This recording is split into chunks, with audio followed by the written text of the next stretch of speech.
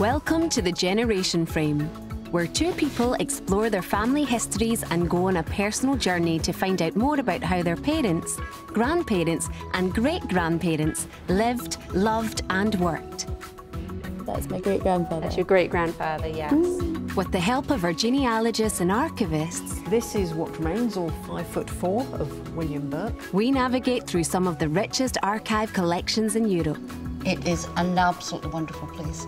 Family historians love it. We bring to life amazing family stories and the events that shaped them. At the end of their quest, we present our two families with a unique addition to their personal archives. Oh my God. Oh. We call it the Generation Frame.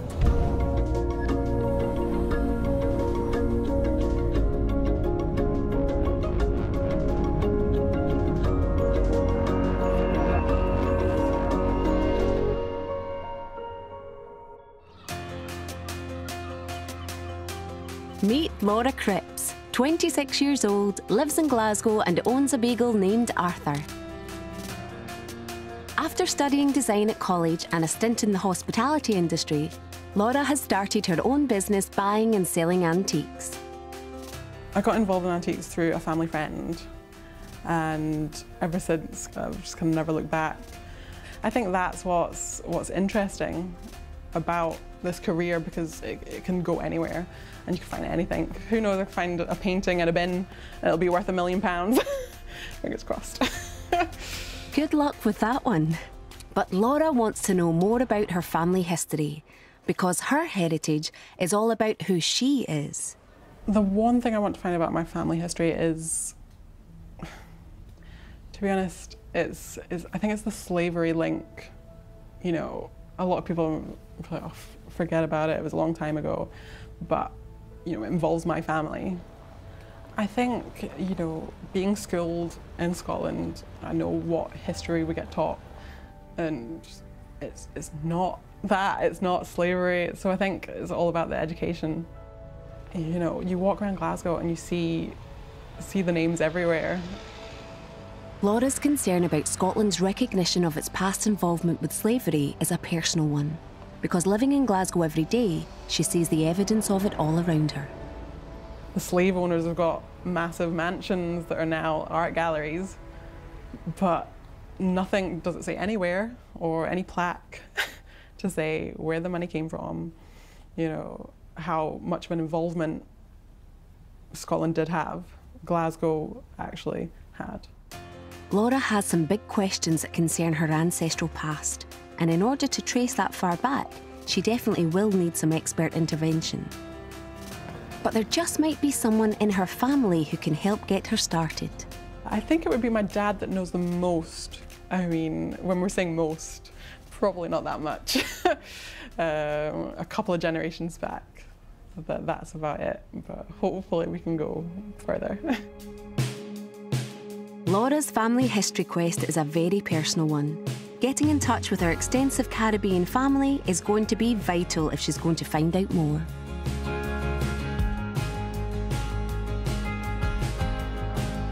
Now let's meet Neil Fraser, a lab technician from Aberdeen. I am 23 years old, generally outdoorsy person, into photography and a scout leader. Like most 20-somethings, Neil enjoys socialising with his mates, but his outdoorsiness means if he's not taking scouts on a camping trip, his passion for landscape photography finds him clambering about on Scotland's most picturesque and precarious beauty spots. I can be on the coast, or I can be out in the mountains, taking lovely landscapes. Gets me out and about. So the most incredible landscape would have been when I was down photographing 𝗃𝗏𝗃𝗏 Castle down near Stonehaven. And I was down there for a night shoot. And I was there for just around sunset time. And the whole sky lit up. And I've never seen anything like it before or since. I think I've always known Scotland's a beautiful country. But being able to go out and enjoy it as part of a hobby does make it's a lot more satisfying as well. Neil certainly feels a connection to Scotland, but when it comes to his ancestry, he wants to look back as far as he can, way beyond his immediate family circle. So I've got an ancestor called Frank Craven who served with the Seaforth Highlanders in World War I. We know he died on the 10th of August, 1918. But apart from that, we know very, very little about him. We don't know what battles he was in, how he was injured, how he died. And that is one thing I would love to find out more about. Tracing Frank Craven is of particular significance to Neil, as one of his many interests is military history, especially the First World War. It's a really big defining moment in history, and to have an ancestor who played a part in that is really interesting. Hopefully we can help Neil expand his horizons and find out more about his heroic great-uncle Frank. But somewhere in his family tree, there may be someone with such a shameful past that Neil might not be so proud to be related to them. So there is a family rumour that on my mum's side, we have a relation to Buck from Buck and Hare, the serial killers. The rumour's been going about for as long as anybody can remember, and I'm hoping to find out more. This rumour that he's connected to the notorious William Burke could stem from the fact that Neil comes from a long line of Burkes. It would go through my grandfathers on my mum's side, and it would run all the way up. If Neil were to be related to William Burke, there would need to be an Irish connection in Neil's family. William Burke was born in 1792 in Ireland, where after a short-lived marriage, he deserted his wife and family and moved to Scotland. Burke had no known children while in Scotland, so any of his descendants would have remained in Ireland. Anything that we can dredge up or find would be amazing. Neil sounds like he's easily pleased, but I'm sure we can do better than dredge something up. The first stop in Laura's family history quest is the Kingdom of Fife to meet the family. Laura's dad Ian lives in Markinch, and he too shares an interest in the family history. Come on in. In fact, Dad Ian has already done quite a bit of research, which has extended to a trip to the Caribbean, and he's set down the roots of a family tree. You know, I went to Jamaica 2 years ago, but then it was fantastic. It wasn't a holiday, it was more like a quest, just to find out and just basically ask lots of questions. This is what I did actually when I went out there, and it just looks a bit of a mess, doesn't it? I can't understand the writing. Ian has put a lot of work into his family tree, but it looks like it could do with a bit of deciphering. Luckily, grandparents Panchita and Constantine and Laura's aunt Sandra are on hand to help. This is me. That's on my Ian when he was on the wedding day. And when we got married. Our wedding day when we got married. That's so what year was that? You look about one? No, not one. Oh, no, about he was 6 months. 6 months old. Ian so was 62. Still 62. Yeah. Yes. 62. Yeah. You had Dad when you weren't married. That's right. And I had to really rush to get to England because if my parents knew about it, so I don't think I'd be your parents didn't know that you were pregnant? No. Because in those days you don't do those things. Oh my God. Yeah. Yeah. So that's That's your granddad when he was young. When you were 20? I was 20. That's his passport. Yeah. That's your passport photo? Goodness gracious. The reason why I came here to do my nursing and to better up yourself, and we were in the Commonwealth as well, and because the money and the work was a lot better than in Jamaica. He came over on the boat, Granddad did. And I saw that it took you 2 weeks. Over. 2 weeks, yeah. That was a long time 14 days. It's like a holiday. It was like a holiday, wasn't it? Like tourist boat we came over. Tourist boat, yeah. I went to London. I lived in London for a while, and then obviously Mum was in Stoke-on-Trent. Yeah. And, you know, we men, we follow the women. London is the place for me. London. In 1948, the Empire Windrush arrived at Tilbury Docks in Essex, full of Jamaican men, women and children, hopeful for a new life in Britain. In fact, the Windrush and other ships made the trip across the Atlantic Ocean right up until 1971, carrying thousands of hopefuls who were responding to newspaper appeals, promising good jobs, housing and a better life. Unfortunately for most, the reality wasn't quite as advertised. Something new and ugly raises its head in Britain. In Notting Hill Gate, only a mile or two from London's West End, Racial violence. An angry crowd of youths chases a Negro into a greengrocer's shop. The injured victim, a Jamaican, is taken to safety. But the police have not been able to reach all the trouble spots so promptly. And the quietest street may flare up at any moment. Instead of the warm welcome that was anticipated, these members of the Commonwealth encountered racial abuse, severe prejudice at work and slum housing. Despite the harsh reception, the Windrush generation soldiered on, finding work as manual workers, cleaners, drivers and nurses. We didn't have any expectation, but I thought we would be better received. And I think you find most black people will say the same thing, because in those days it was very hard. How well were you received, you know, when you actually went to some, obviously there's some jobs that you went to? Passed the interview, and the interviewer said to me, like, you're going to start on Monday. And another chap in the corner just said, why did you tell the gentleman straight away that we don't employ black people? They said that to you? Yeah. That's really hard to hear, I think.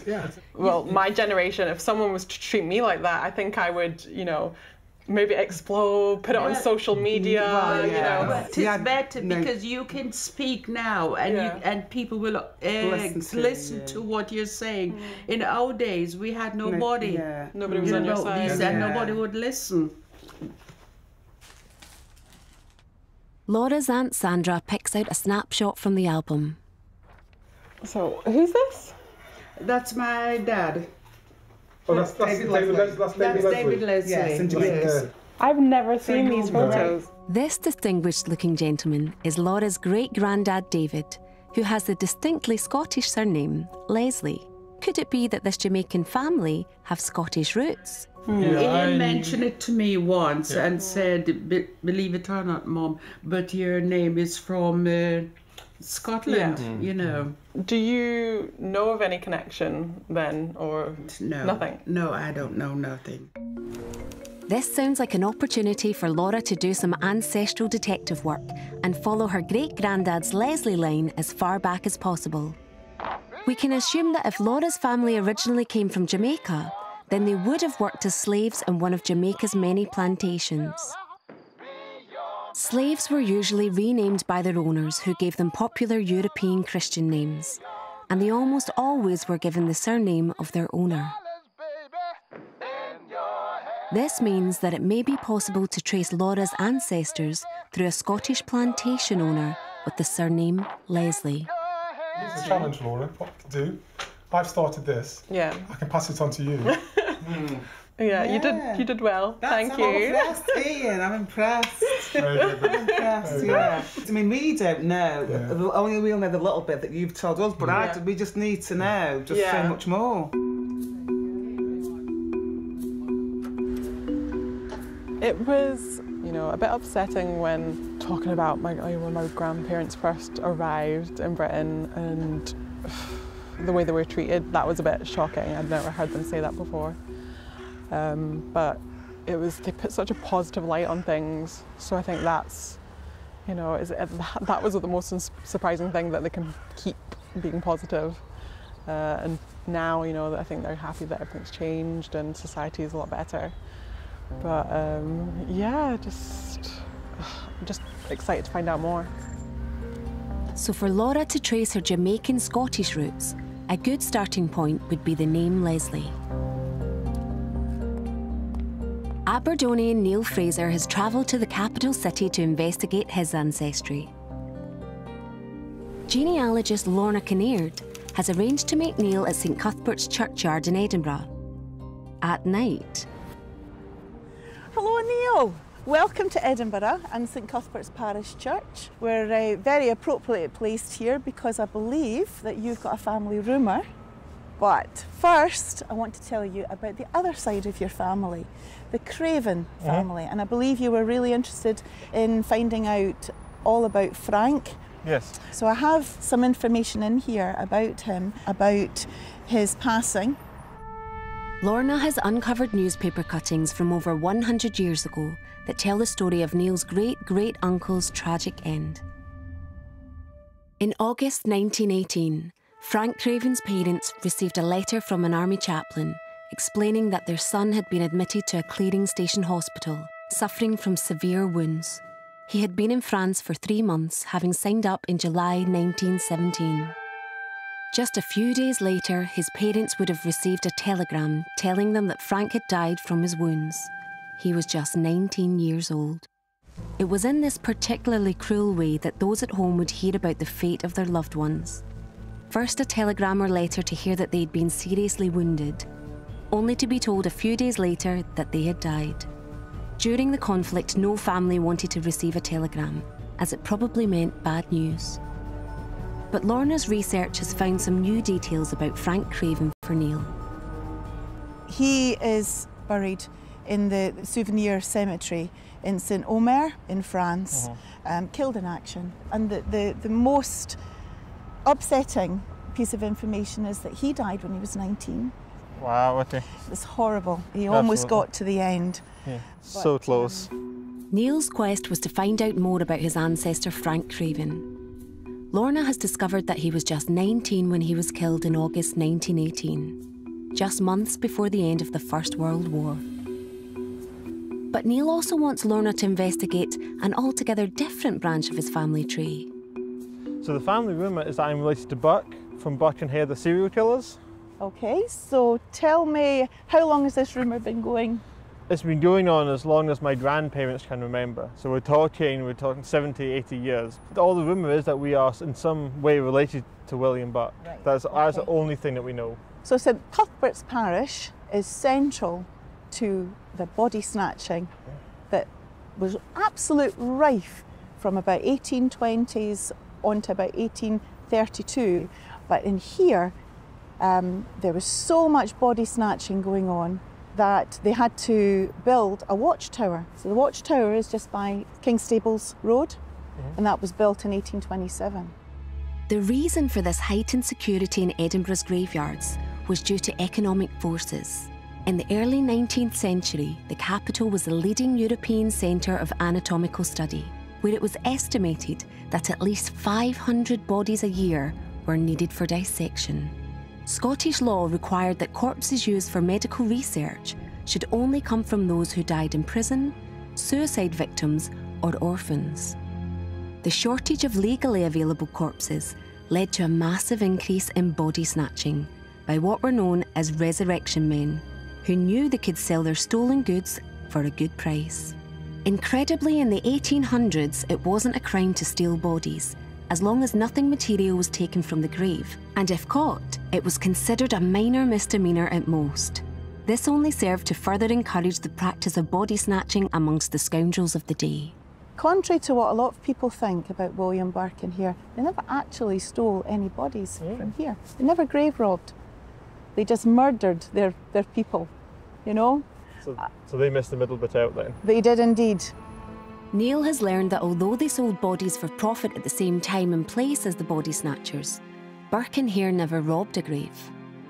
Their victims never made it that far. As Neil goes to follow in the footsteps of the unscrupulous William Burke, Lorna will endeavour to bring some honour to Neil's family line by doing some further research into his heroic ancestor, Frank Craven. Laura's questions about her Scottish roots takes her to the ancestral home of the Clan Leslie, the city of Aberdeen, where she meets Sir Jeff Palmer, an expert in Scotland's historic relationship with Jamaica. Hi! Nice to meet you. Sir Jeff Palmer was the first black professor in Scotland and was knighted in 2014 for services to human rights, science and charity. He wants to show Laura the Powys Gateway, which stands at the entrance to Powys Lodge, opposite King's College in Aberdeen. He thinks he may have found Laura a lead in her quest. Well, we're now inside the gate, and if you look up, you will see a family crest. And if you look carefully at the crest, if you look at the bottom right side, you will see the faces of 3 people. Yeah. Now, what do those faces look like? They look like black people to me. Absolutely correct. And your sort of link to this tower is very important, because you're a Leslie And the guy who built this tower is 𝘂𝗶𝗯𝗲. So that's his crest? That's his crest. 𝘂𝗶𝗯𝗲 was a wealthy Scottish landowner and owner of several coffee plantations in Jamaica. Construction of the Powys Gates began in 1833, a date which coincides with the abolition of slavery. Some people believe that the three heads commemorate the family's link with the grant of freedom to the slaves on their plantations. And he spent 25 years in Jamaica. I think he had over 1,000 slaves. He got compensation for them, and he took his compensation money and he built this tower. And he built it to impress. Not only did plantation owners accrue huge amounts of money through their businesses, but when slavery was eventually abolished in 1833, the British government compensated them for the loss of their slaves, who were considered their property. This amounted to a staggering £20 million, and that's in 1830s money. Buildings funded by this vast wealth were constructed all over Scotland, including country estates, cotton mills, and many other impressive buildings designed to show off wealth and status. I just can't believe that would impress people. At the time, it would, because it showed you were rich. It was an expression of achievement and status as a very wealthy man. Yeah. Think we've seen enough? Yeah, yeah, of course. Okay then, let's go. So does Laura have a link to the plantation owner 𝘂𝗶𝗯𝗲? Does Laura want to be connected to 𝘂𝗶𝗯𝗲? It's time to meet professional genealogist Elizabeth Cunningham to see if she can clarify Sir Jeff's theory on Laura's connection to the 19th century plantation owner. Hi, Elizabeth. Hi, Laura. Hi. Nice to meet you. Nice to meet you. I've been studying your family history, and it's so interesting, so I've got lots to show you. Amazing, thank you. Cheers. Records of slaves are almost non-existent, which makes their genealogy difficult. However, records of the large amounts of money paid to slave owners after the abolition of slavery to compensate for the loss of property and earnings do exist, and could have some valuable insight into Laura's ancestors. Elizabeth gets straight down to business. We identified this 𝘂𝗶𝗯𝗲, and when he claimed his compensation in 35 and 36, he had the total of 298 slaves. So you can understand these slaves were hugely important economically. And it was really, it's really terribly disturbing. Now, what I was doing was checking any slave, it's called Leslie, attached to a slave owner called Leslie. And this is what I came up with. So just to give you the way it works. Laura learned from her family that her great-granddad with the Scottish name David Leslie came from St Thomas on the east coast of Jamaica. Elizabeth checks if there could be a 𝘂𝗶𝗯𝗲 link. So 𝘂𝗶𝗯𝗲 had an estate in Stones Hope, which is not St Thomas. Okay. So what that does is pretty much rule out 𝘂𝗶𝗯𝗲 as being the slave owner of your ancestors. Right. To experienced genealogist Elizabeth Cunningham, this geographical mismatch is enough to prune 𝘂𝗶𝗯𝗲 from Laura's family tree. She has to look elsewhere on the island for Laura's roots. And she's found a credible lead in the Baldorney estate in St Thomas, Jamaica. I have found some information relating to a potential slave owner. Now, I can only say potential because we cannot identify. Absolutely. Anyway, I found an Elizabeth Leslie, and she at the time owned 2 slaves. Right. Okay. I don't know why it's so surprising to hear that it's a woman. I don't know. Well, there were women, but this is more interesting than that. Okay. So, this Elizabeth Leslie was in St Thomas. Right. And she had these 2 slaves, Jean Agnes Leslie and Frankie Sally Leslie. But this notation here says, by decree of John Stitchell, So he has bequeathed these 2 sleeves to Elizabeth Leslie. Okay. So why was she given slaves by... Well, there were a lot of different reasons for it. It could be that long service. Okay. You know, the fact or that just she was... favoritism, or... More like... Might have been pretty. Potentially. Okay. There is no proof of that. Right.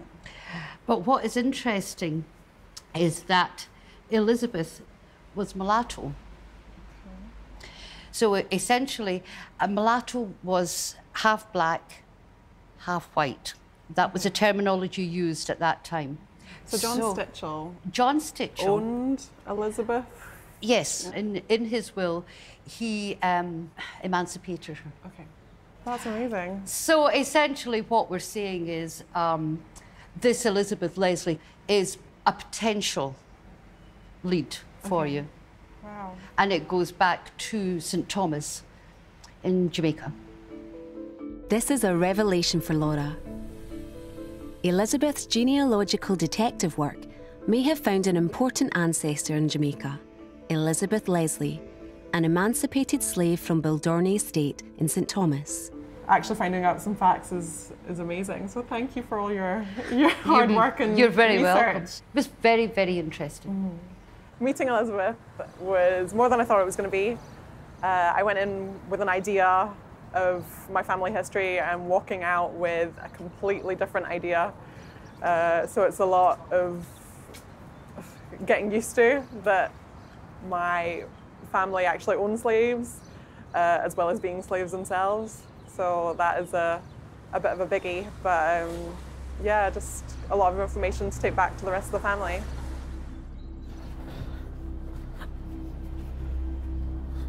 The murders committed by William Burke and William Hare in the early 19th century were some of the most infamous in Scotland's bloody history. When Burke and Hare occupied a squalid slum in Tanner's Close in Edinburgh's Westport, they selected a succession of wayward souls and plied them with copious amounts of low-quality whiskey to render them senseless. Many victims were found in the inns and taverns around the Grassmarket, but in Burke and Hare's time, they also could be found in Edinburgh's subterranean world. Neil visits the Blair Street vaults. We're 3 stories underground here. We're actually heading underneath a bridge, the South Bridge, built between 1785 and 1788. In the 18th century, in a bid to improve access around the city for the well-to-do, town planners in Edinburgh took the radical step of creating new upmarket roads and buildings directly on top of the original Old Town. Being canny Scots, they intended to profit from the space created below and let out the myriad of caverns and corridors to small businesses. However, to maximise profits, they neglected to waterproof the bridges, with unpleasant consequences. If you consider that before Edinburgh had proper sanitation systems, it wasn't just rainwater coming down, it was all sorts of other nasty stuff as well. So within 10 years of the vaults being opened, the legitimate businesses all moved out, and where the space opened up, the criminals saw an opportunity. And of course, there's a possible connection to the body snatchers, because we're quite close here to Surgeon Square, where all the teaching surgeons were based, and we're also quite close to 2 graveyards. So if you were to dig up a body in the early hours of the morning, and you need somewhere dark and out the way to hide it before it can be moved to the medical school, then this is the ideal place. It's hidden, it's underground, and the authorities don't come anywhere near it. This is a lawless space in the middle of the city.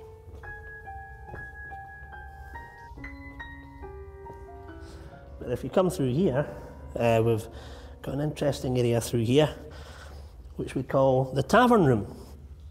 Of course, they'd be lit just by candlelight and also by cruisy lamps burning fish oil, which would have stank to high heavens. If you think about the vulnerable people that would have been down here, and they were exactly the type of people that Burke and Hare preyed on, this is the kind of atmosphere that they would have thrived in. Plenty there for Neil to think about. Must have absolutely stank in here. Yeah. After they had found and murdered their victims, Burke and Hare swiftly sold the corpses onto surgeon Robert Knox, who publicly dissected them at his increasingly popular anatomy classes. The unscrupulous Knox paid handsomely for fresh cadavers and conveniently asked no awkward questions. Medical science would progress whatever the cost.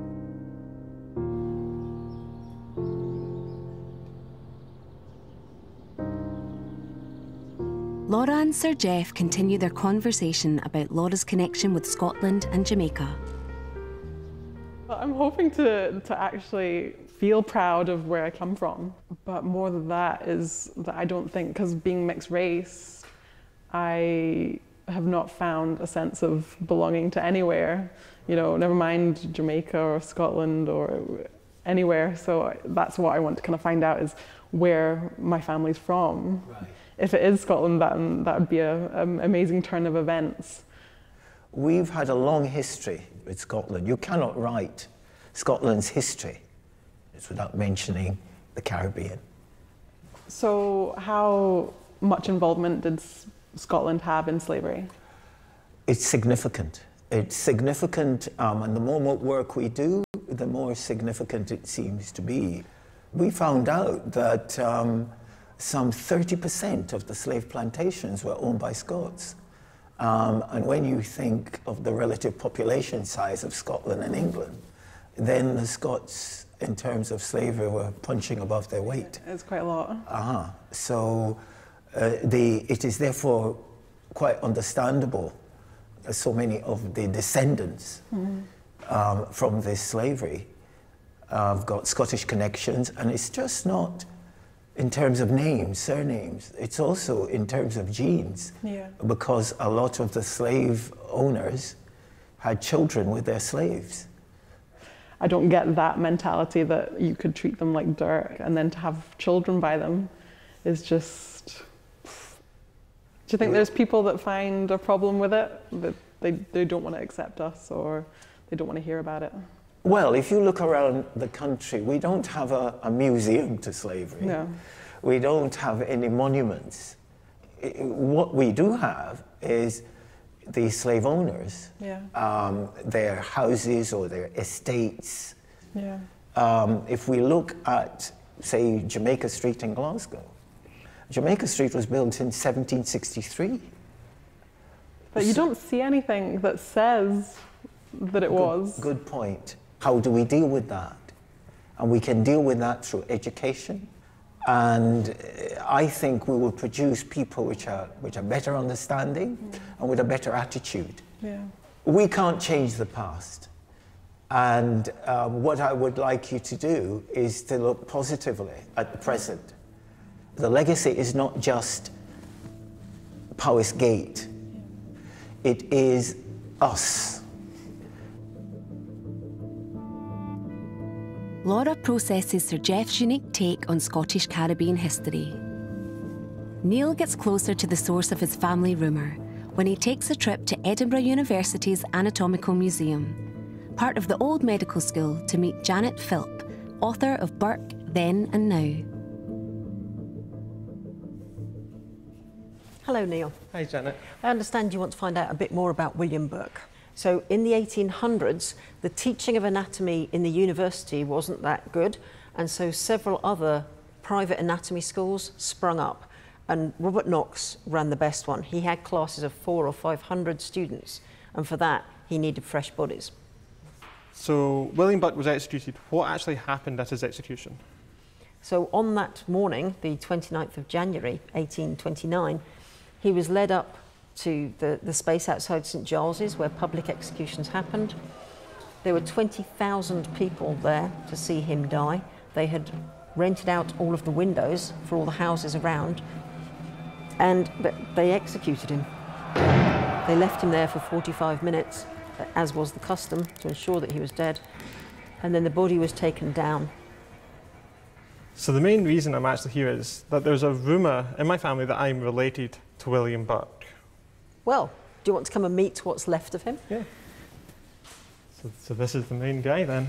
This is what remains, all 5'4" of William Burke. We display his skeleton because it was part of his sentence that his skeleton be displayed forever so people remember the crimes that he committed. The most common question is about his neck. So although he was hanged, this was before long drop hanging came in, so he only dropped about 6 inches, so the plan was always to strangle him rather than to actually break his neck.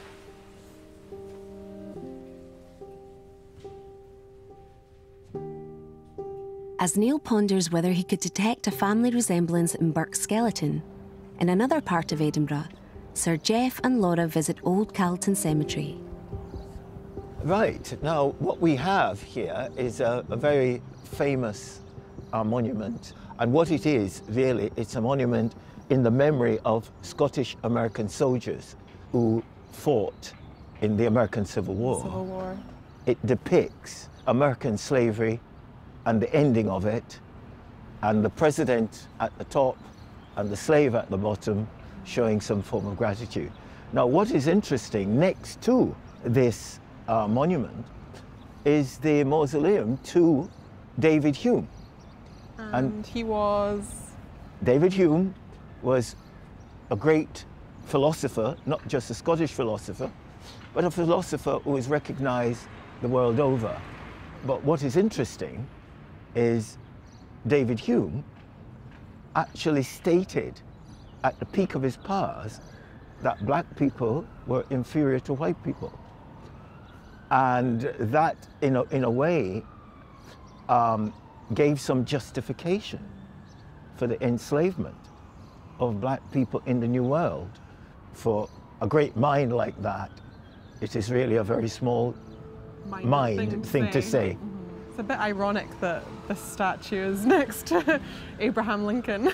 Well, that's the thing about life, you know, I don't think it was planned, no. But it is here. Right, let's go.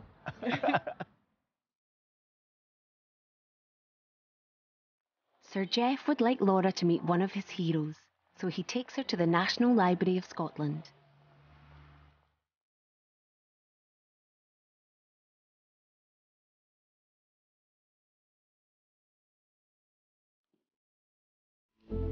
Well, we've now in the exhibition of Frederick Douglass. Frederick Douglass was born into slavery in Maryland, USA in 1818. In 1838, at barely 20 years old, he risked his life to make his escape from what he referred to as the prison house of bondage. He went on to become one of the most famous civil rights campaigners in US history. I would call him a great man in a sense that he had to educate himself. He wasn't educated, and he said in one of his speeches that the great fear of the slave owner is the slave who could read. He came to Scotland in 1846, and he gave speeches in Dundee and in Edinburgh. How was Frederick Douglass received? Well, it was dangerous in the sense that he was speaking to people who wanted slavery. They saw it as a necessity. In fact, he found Scotland a lot freer than America, and he mentioned it many times. After finding the collected works of Burns in a Massachusetts bookshop, he was so inspired by the poet's words that he made the long journey to Scotland. Douglass wrote in 1846, "I am now in Edinburgh, one of the most beautiful cities in Europe. Everything is so different here from what I have been accustomed to in the United States. No insults to encounter, no prejudice to encounter. I am treated as a man, as an equal brother." What do exhibitions like these mean for black people's history in Scotland? I think its value is that it shows the enormity of this history, that it isn't just about please be nice to a black person. It is about some of these people are relatives. It's that shared, you know, we've got a shared history, and fortunately now things are changing. And the representation is there. Representation is improving. We're getting there. The only way forward is education. We all need to know something more about ourselves. You know. Thank you so much for showing me. And I hope now I can turn over the baton to you. See. As Laura takes over the responsibility of the baton from Sir Geoff Palmer, it's time for Neil and genealogist Lorna Kinnear to catch up and exchange notes. So Neil, how did you get on with your investigations into William Burke? I actually got on really good. Got a really good idea of what Edinburgh was like at the time. Yep. I then went up to Edinburgh University, and they've actually still got the skeleton of William Burke. So I got to stare at it face to face with the serial killer. And yeah, I found out a lot more about what he was like as an actual person. I know that you want to find something else out on your family, so let's go and have a look. Sounds like a plan. So Neil, I've produced a family tree for you, and you can see all your ancestors here. We've got 122 so far, and yeah. 122? Yep, and there you are there. Neil's original genealogical quest was to find out as much as possible about his great-great-uncle Frank Craven, who he knew had died during the First World War. At their first meeting, Lorna told Neil where he was buried, but now she has some more information. He was in the Seaforth Highlanders, and where he was killed is Uterstein, which was a British victory, and they were capturing a ridge southeast of that village, and unfortunately he was killed in action. Lorna's research tells us that Neil's ancestor Frank was killed in action at the Battle for Uterstein Ridge in France, near the Belgian border, in August 1918. The Scotsman newspaper of the 20th of August reported that the British attack on the German strategic position was a very neat surprise. But, despite it being a British victory, as ever, there was a human cost. But that's not the only ancestor that you've got that was involved in the First World War. Oh, all right. To amateur military historian Neil, this is surprising news. Lorna has uncovered a relation that Neil is not aware of, and he too fought in the Great War. John Craven, an uncle of Frank, was also killed in the First World War. So here we have Francis, here. Francis there. Yep. And we have John up here. So he's the generation before. So he was 45 when he died. So it turns out that Neil had two relations killed in the First World War. Frank Craven, who was 19, and his uncle John Craven was 45. Quite a variation in ages there. Quite considerable. It wasn't just a specific age. 19 was very young, 45 is very old. But they were needed. And it was over multiple generations as well. Absolutely. Which I don't think a lot of people realise. No, no. So John Craven was a casualty, and he died on the 23rd of April 1915. So how did a 45-year-old end up fighting in the First World War? John Craven had been a soldier throughout his life. He had fought in the Boer War at the turn of the century and had survived. Being a veteran, he was called up at the outbreak of war in 1914, aged 44, when he joined the 2nd Battalion of the King's Own Scottish Borderers, while his division held the strategically crucial Hill 60 in Ypres. The Germans attacked using gas, in what is now recognised as one of the earliest uses of chemical weapons. After fighting in some of the world's fiercest battles, he was killed on the 23rd of April 1915. He has no known grave. So he's missing in action. But he is commemorated on the Menin Gate with another 54,000 troops. I've been to see the Menin Gate. I've seen the battlefield. So you wouldn't have known that this was one of your ancestors that was there? That's not. I would have had a look to see if I'd seen Yeah. him. This is extraordinary news to Neil.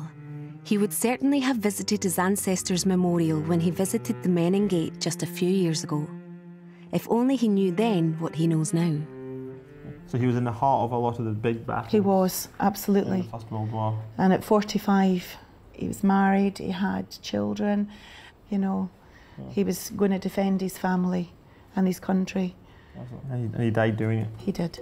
So Lorna has found John Craven, lost in action in 1915, and uncovered more information about his nephew Frank, who was killed 3 years later. But what's she found out about Neil's famous family rumour? You'd like to find out about William Burke? I would like to see if there is a link. Okay. So now Lorna has built his family tree, Neil can easily follow the Burke line from his mother, Louise Ann Burke, to her father, Thomas Burke, to his father, William Burke, not the William Burke, and to Neil's great-great-great-grandfather, John Burke. So is that where the Burke line dies out then? It's not a case of dying out, that's really where it starts. That's where it starts. Ooh, controversial. Can I show you something here? I want to show you a death certificate. Mm-hmm. So this is a death of John Burke, and can you see the parents? Alexander Williamson, farm servant, and Mary MacDonald. Okay. Now, that's different to Burke. That is different to Burke. So this suggests that Alexander Williamson was his stepfather. Okay. And that Mary MacDonald likely called her son John Burke after the father John Burke. Okay, so there's a John who Burke. They were not married. So they were not married. Ooh. Okay. That's very controversial for the time. But John Burke was born in Ireland. Okay, so we're going back into Ireland now. We are indeed going back into Ireland, as were Alexander Williamson and Mary MacDonald. Lorna has traced Neil's Burke line back to Ireland, which is where, if any, Burke's descendants would hail from. It's tantalisingly close, geographically, and it's in the right time period. But for a professional genealogist, not close enough. So in your professional opinion about the Burke rumour, is there any truth in it, do you think? I'd like to think there would be. But as a genealogist, we have to deal in facts, and we've got to find something that's evidence-based. Oh, that's disappointing news for Neil. Or is it? Does he really want to be related to a cold-blooded mass murderer? Still that sort of gruesome intrigue to see if I was connected, though. Yeah. Burke, as ever, remains elusive, but Lorna's efforts haven't been in vain. So you've not just got one ancestor in the First World War, but two that were involved. And you've also extended the family line on that Burke side that you didn't know anything about. No, nothing at all, so got all the way back to way past 1860. Yeah. With a myth like this one, it was always going to be hard to prove, but it's been worthwhile. Through Lorna's genealogical digging, Neil's family tree has grown a lot bushier than it was before. So, family rumour about Burke and Hare still lives on. We've got no definitive yes or no, and I don't know if we ever will. There still could definitely be something, but there might not be, we just don't know.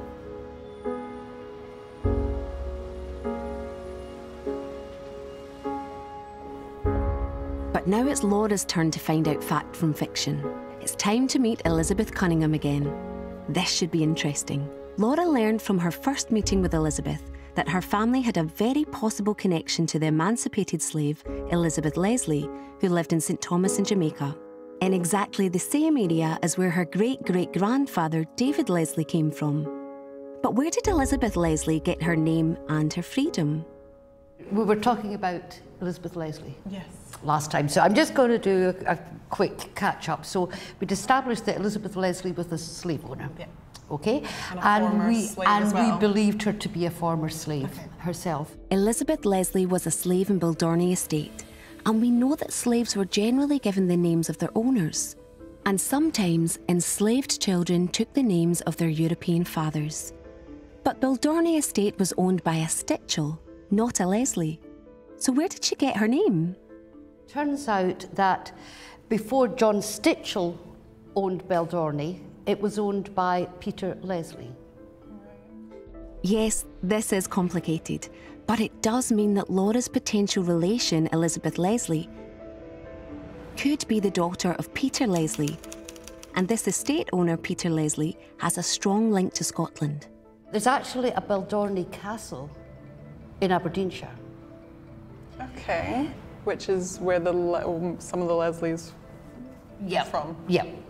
Fortunately for Laura, facts and figures about the Leslie family are available. Elizabeth pulls out an ancient tome. This book here is the historical record of the family of Leslie. Wow.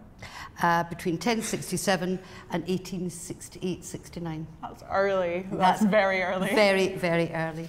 What this shows you here is Robert Leslie of Kinninvie married Elizabeth Gordon of Baldorney.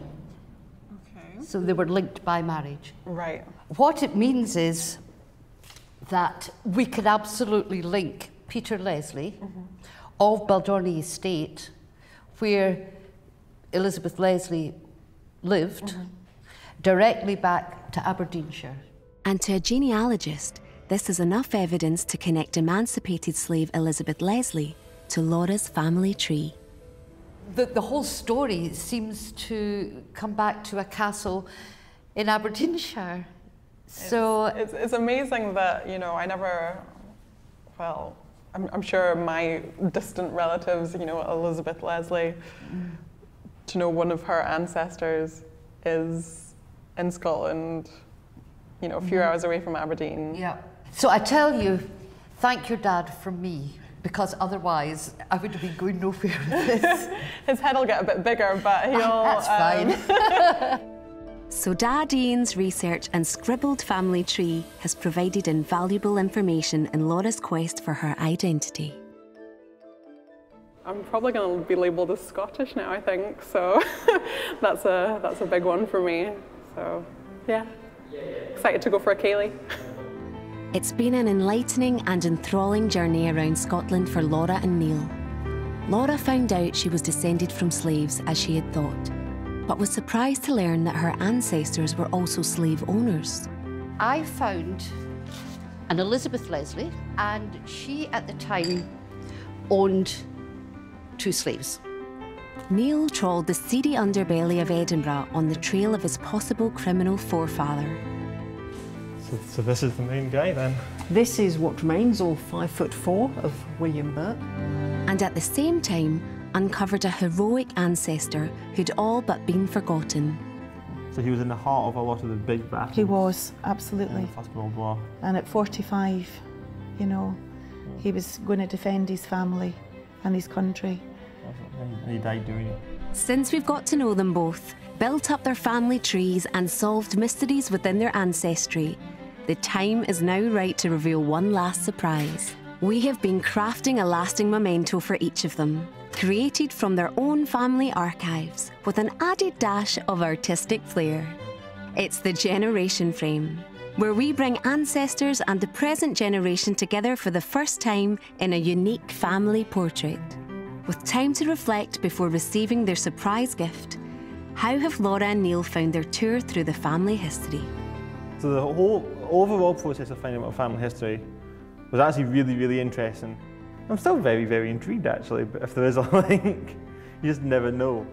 I mean, especially getting to see him, getting to know what he was like as a person. It's been a really exciting journey. It means a lot because now I know who I am and, you know, where I came from.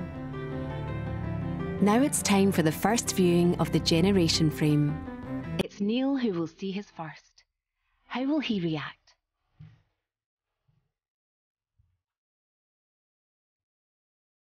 Oh wow. I was not expecting that.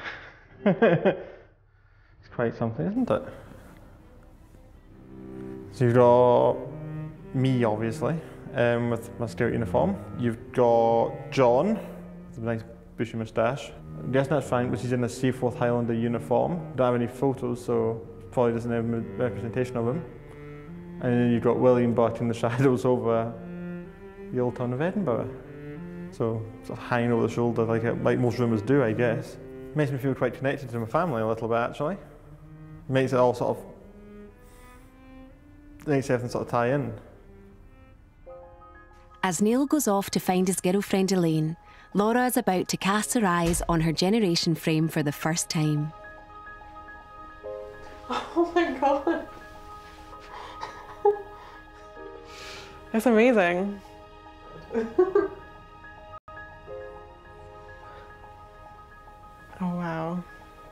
got Elizabeth Leslie, my granddad, my nana, both very young, about 18, 19.